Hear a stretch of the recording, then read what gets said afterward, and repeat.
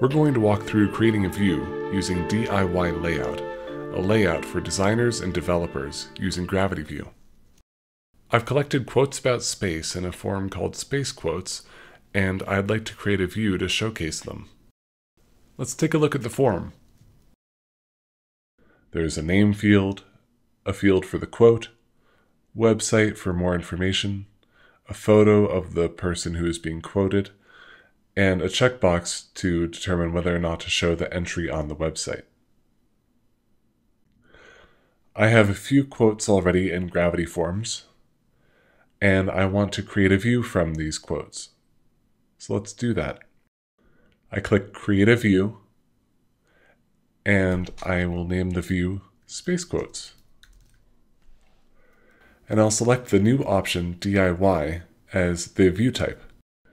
Now I'm going to choose the fields to display, and I'm going to start by showing the name of the person who created the quote itself, and the website for more information.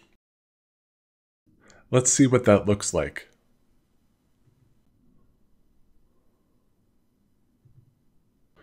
So we have the name, the quote, and the website.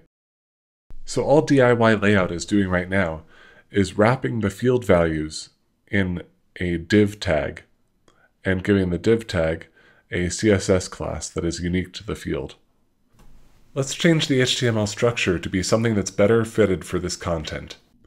So we go back to editing the view, and I want the name to be a heading. You can see that DIY Layout has added a few fields in the field settings, including before output, container tag, and after output. The container tag is where we can change the HTML tag that will be wrapping the field value. Let's make it a heading 3. I want the quote to be a block quote, and I want the website to be wrapped in a paragraph tag. Let's see what that looks like. Now that we've updated the container tags, let's take a look at the new output. The name is now wrapped in an H3, the quote in a block quote, and the website in a paragraph, as we specified. Let's add another field. Let's add the image of the person, drag it up below the name,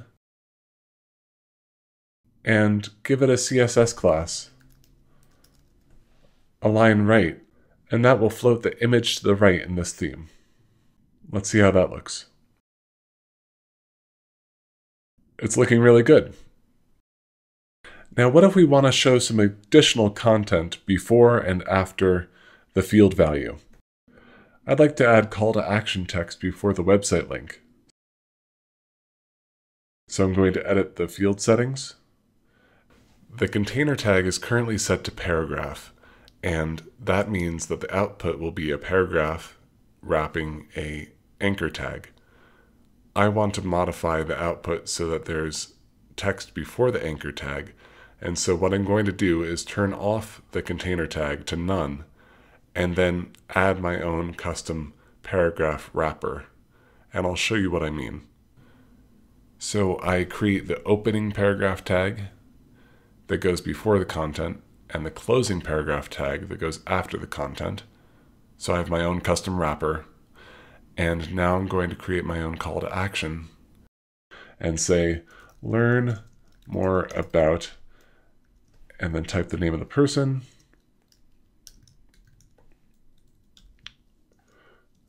by visiting this website.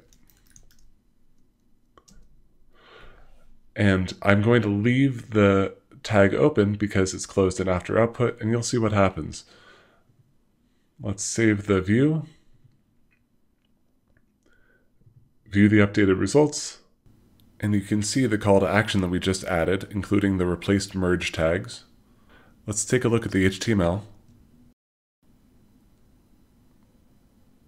and the call to action followed by the field content. DIY Layout works with shortcodes, it works with merge tags, and I think you're going to do amazing things with it. Thanks for watching, and let us know if you have any questions by contacting us at GravityView Support.